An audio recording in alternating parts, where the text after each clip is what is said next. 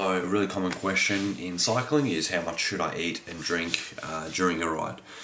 Well, it's going to depend on the length of your ride and things like that, but basically I try to drink about a litre of water, or 700 mils to a litre of water an hour.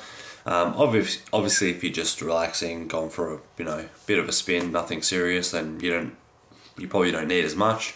But if you're at relatively high intensity, then I'd say drink about 700 mils to a litre of water per hour.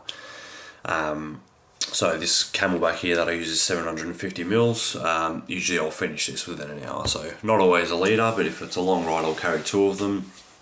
And yeah, it roughly works out for me to be about 700 mils to a litre per hour at a reasonable intensity. So like I said, if you're just chilling and just riding in the park or going for a short ride, it's not as important to drink that much.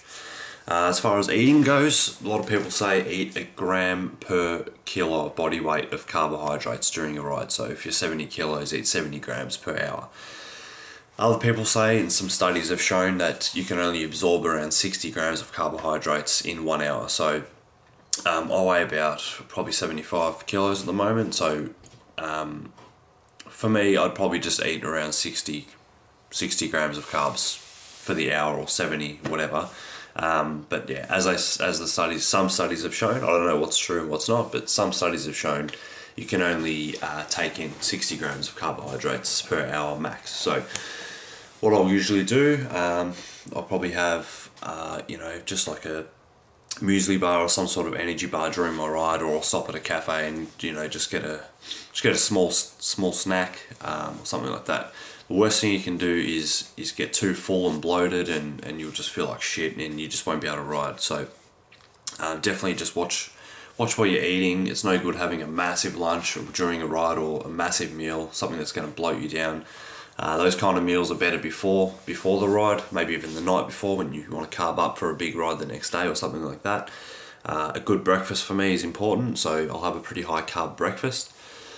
That just gives me energy for the whole day. So even during my ride, I know I've already, my body's already full of carbs. So on my ride, all I need to do is maintain that by having, like a muesli bar, as I said, muesli bar every hour or so.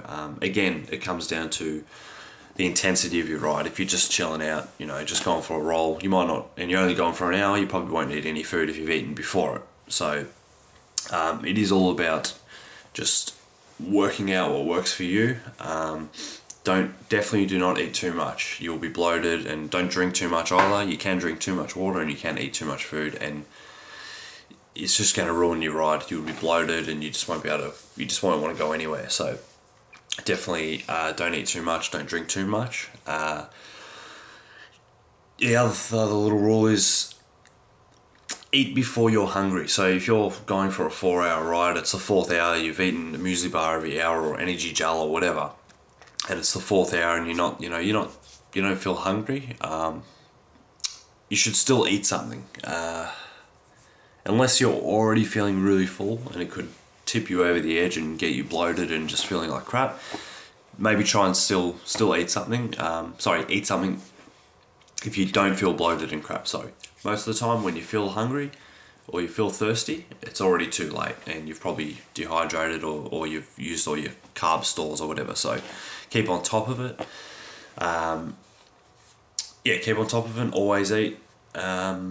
Unless, like I said, you're already feeling bloated and full, but eat light. The best things I've found every hour or so is fruit, for sure. It's fast acting, so all that sugar straight in. Doesn't fill you up in a bad way, so you don't feel bloated or anything like that. So I find bananas and fruit just gives me maximum power, and just keeps me going without that feeling in your stomach like you've eaten a big meal. So I hope those tips helped you out. Any questions, comments, just let me know in the comments below. I'll answer as best I can, and thanks for watching. Hope you enjoy.